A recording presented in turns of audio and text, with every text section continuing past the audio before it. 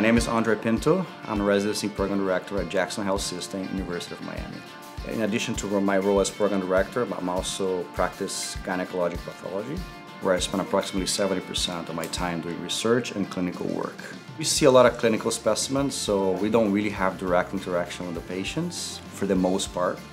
I think pathology is a hidden gem. There's so much fulfillment, there's so much engagement and satisfaction that the field provides. We play such a major role in patient care.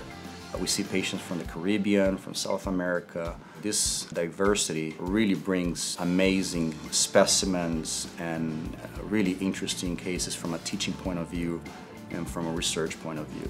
I've been as a faculty member for 6 years. I feel that I come to work and I leave work really happy every day. I always tell the incoming residents that I don't expect you to know pathology. It's my job to teach you, and my job as a program director is, during this period of training, make sure that we're in an environment of respect, no retaliation, fun when you can have fun. Our residents are really prepared to go anywhere they want. I knew that Miami was home for me. I did my residency here, I did my fellowship in a different institution, and I came back as a faculty.